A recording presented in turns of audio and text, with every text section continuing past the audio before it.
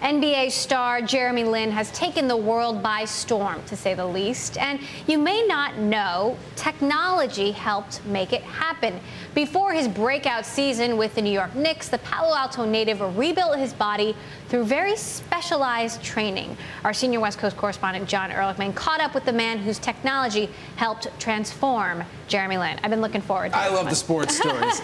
Menlo Park, of course, is home to Facebook. It is also home to a company called Sparta Science. In the post-steroids era, Sparta is an example of a place where professional athletes go to get an edge, or in this case, where Jeremy Lin went to help create Linsanity.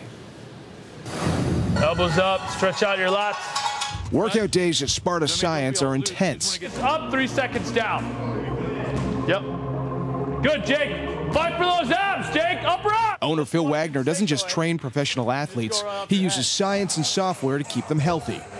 Growing up, Wagner was a promising young football and rugby player, but was often sidelined by injuries. It was frustrating because every time I would take a step forward, I would have to take a couple steps back. Wagner went on to get a medical degree from USC and combines that training with tracking technology you'd only find here in Silicon Valley.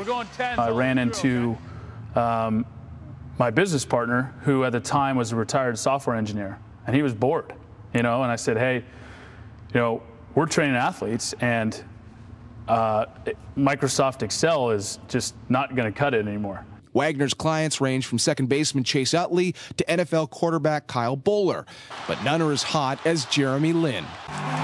Jeremy Lin! Too legit to quit. Lin equals win. I couldn't sleep last night. I had linsomnia. I'm Lin Love. Before the world fell in love with Jeremy Lin, the 23-year-old was home in Palo Alto, unsigned and recovering from a left knee injury. One of his basketball coaches suggested stopping by Sparta. He came in and said, I need to jump better off 2 feet, because he could jump great off 1, but that's where that strength, the big guys in the NBA, they can post up, plant with 2 feet, and go. Sparta's training is based on Newton's third law. For every action, there's an equal and opposite reaction.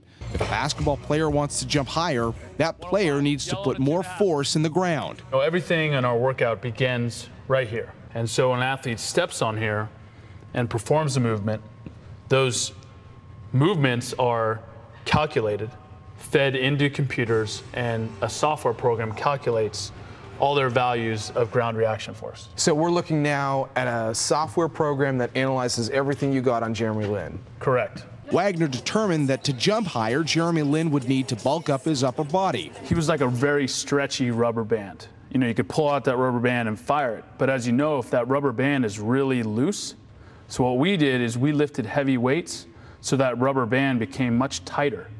And as a result of that tightness, that stiffness, his knee was much more protected. A YouTube video shot this summer shows Lin's daily training regime, which involved lots of basketball, lots of eating, steak, hash browns, eggs, chicken salad, bread, breakfast of champions, and exhausting workouts at Sparta. After 2.5 months of training, helped by a lockout-shortened NBA season, Lin was 12 pounds heavier. Factor in fat loss, and he added about 15 pounds of muscle. But his quickness also improved by more than 30%. And its vertical jump, it went up 3.5 inches. Wagner really gets inside a player's head in his office, which looks like a Silicon Valley war room. Whiteboards jammed with complicated formulas on how to keep athletes from breaking down. The human body has much more variability than a software program or a technology company. We have to be prepared for an athlete's fight with their girlfriend the night before. We have to be prepared for a knee injury the morning of. So you take all of this to get Jeremy Lin playing his A game, basically. Absolutely. Baseball player Daniel DESCALSO of the World Series champion St. Louis Cardinals is in the middle of his off-season training. And I think this is pretty new age stuff.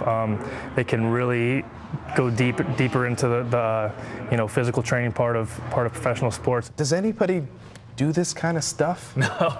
I mean, it's been a very big process of trial and error. Wagner keeps in touch with Jeremy Lin by text, and aside from wishing him congratulations, he's had one main message: get some rest. One thing we always have to remind Jeremy of is to sleep more, because it helps him recover, from all this strenuous activity he's doing. That is quite a transformation. Amazing. It's a bulkier guy, In a way, it sounds a lot like the Moneyball way of sort of evaluating players based on numbers in a very data-driven way. Very much so, because they're getting data on how likely it is a player will get injured. It's why a lot of teams are now hiring them to help them with their draft picks. You spend a lot of time and energy on these young players. What's the likelihood they're going to get injured? And that's where this technology is coming into play. You've got to wonder how much that contributed to his newfound success with the Knicks, who are very lucky to have him. All right, thanks for that, John.